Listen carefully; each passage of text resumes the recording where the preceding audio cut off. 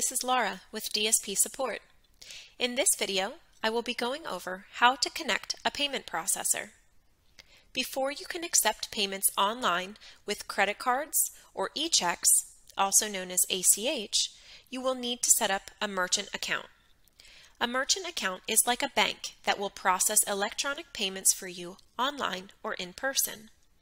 They typically charge a small fee for this service. Processing fees can vary by payment processor, and each processor will list them individually.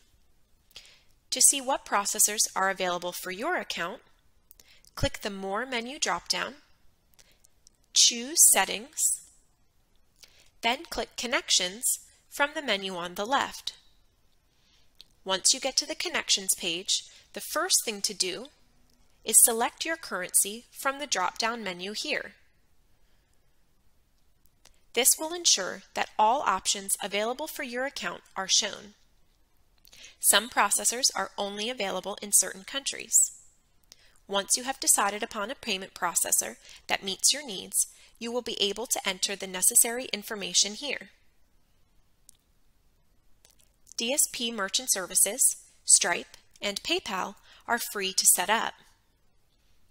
Authorize.net does charge monthly fees. However, they can support almost any other merchant processor or bank.